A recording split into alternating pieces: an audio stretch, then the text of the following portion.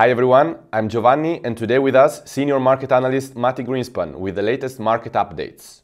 So Mati, can you give us an update about the last events in the market? Yeah, so Bitcoin crossed $10,000 over the weekend. Even popped its head above 11,000 briefly at two different points. At the moment, we've got a nice ascending triangle over here. A lot of momentum right now. And what about other altcoins like Litecoin, Ethereum? Did you see any of these altcoins leading the last rally? Bitcoin is firmly in control of this rally. It's up about 10% on the week, whereas some of the other altcoins, most of them are around 3, maybe 4%. NEO is also flying. I don't know about that. It's 28%, but I wouldn't say that NEO is really leading the market. Definitely all of the focus from the mainstream media and from crypto enthusiasts is around Bitcoin. What's the difference between the current pattern of Bitcoin compared to the one that we observed during the 2017 bubble? Yeah, that is an excellent question, Giovanni. And what I can say is that last time Bitcoin rose, the first time Bitcoin rose above $10,000 per coin back in late 2017, it was amidst kind of FOMO-driven rally. And what I can say is that this time around, this $10,000 more reflects the true value, and it seems a lot more sustainable given current adoption rates. Here we can see the transaction rate in Bitcoin. In 2017, it did spike up to about 4.5 transactions per second, but it didn't stay there for very long. That was, based on the speculation and hype, there was a big spike in the transaction rate. Actually, what we can see is throughout 2017, so since about January, the transaction rate has been largely remained above 3.5 transactions per second. So we can see these days there's a lot more usage of the blockchain, and that basically contributes to its valuation. We can also look at the level of activity on local Bitcoins, which is a peer-to-peer trading site, which also reflects real-world usage much more than we would see at exchanges, which is more speculative. And what we'll notice here is that since the overall volume at local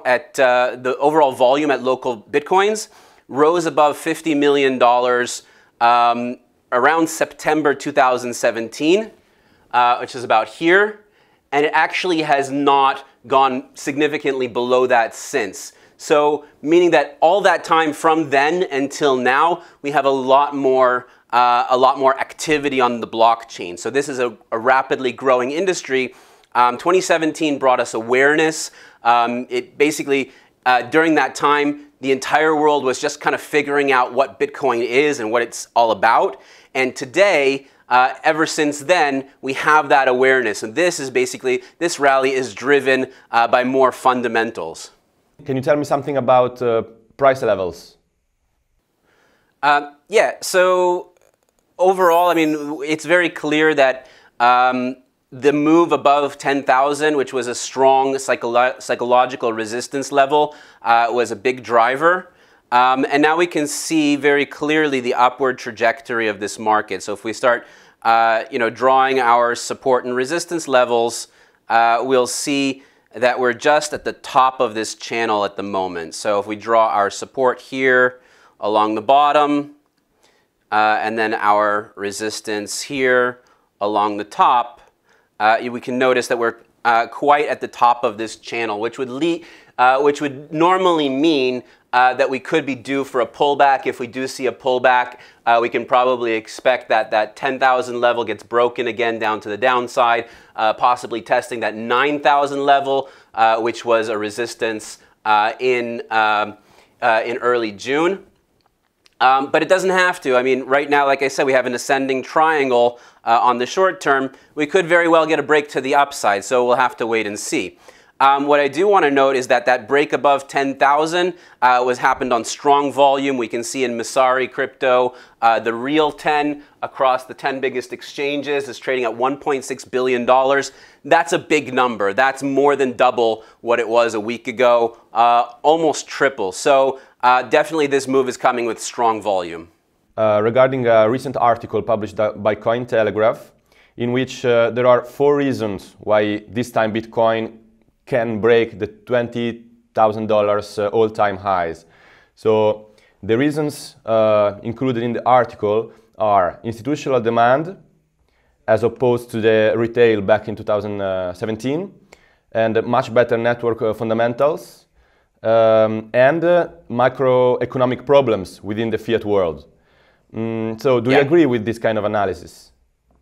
100% I agree.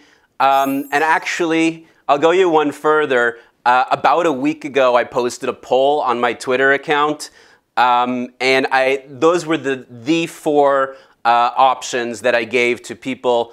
So not only are those the main drivers, but we can also see kind of what people are thinking are of those main drivers moving the price more. So first of all, institutional investors, technicals and momentum, greater adoption, and then the macroeconomic picture.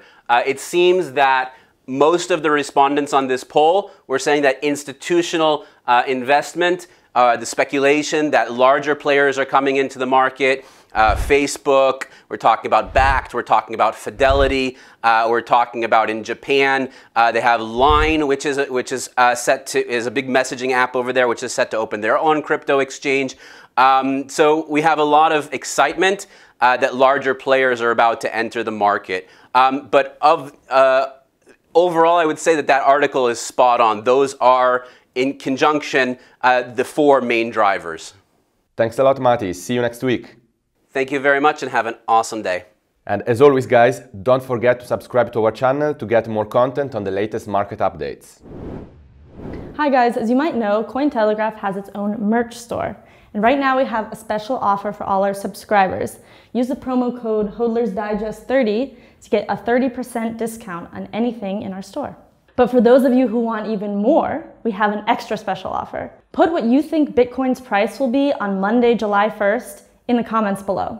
Then on Monday, we'll look at all your answers, and whoever's guess is most accurate gets a $50 store credit.